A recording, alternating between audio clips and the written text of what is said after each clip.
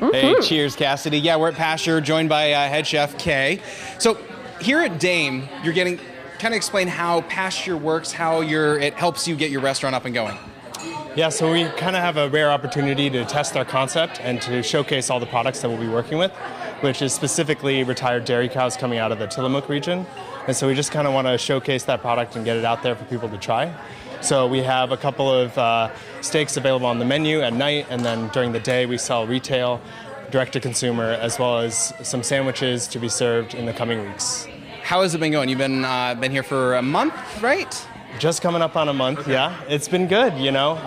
Working for ourselves is really awesome, and working with incredible product has been great. And just being able to see the farmers and kind of get their feedback on how we're doing as well is great. So, I'm no expert when it comes to plating. I've seen a TV show or two, but these look awesome. Thank you. So explain to me kind of what some of these plates are. So here we have some roasted rainbow carrots with a few different varieties, served with a chili oil and a savory yogurt, and some fresh scallion on top. Over here we have some house-made retired dairy cow pastrami, which has like a sweet milky flavor to it, so we've paired it with this beautiful burrata and some fresh dill to go along with our house-made sourdough. And then we have some purple Brussels sprouts that are roasted, served with some fresh horseradish and Meyer lemon.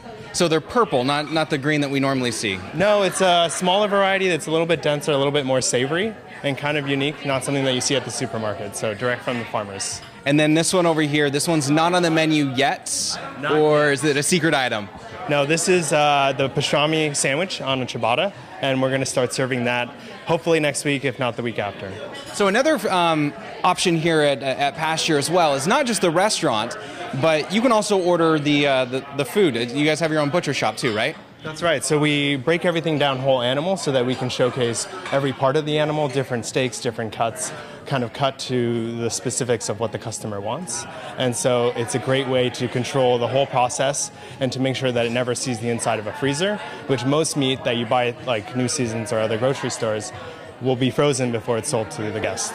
I think this is great a concept for new restaurant owners to be able to try all these concepts out. So you guys are open Thursday through Saturday here at this the Dame Collective, again 30th and Northeast Killingsworth. If you want to check out a new restaurant, give it a try. These look amazing. Amazing. So much good food. Thank you so much, Devin. Congratulations, Pasture.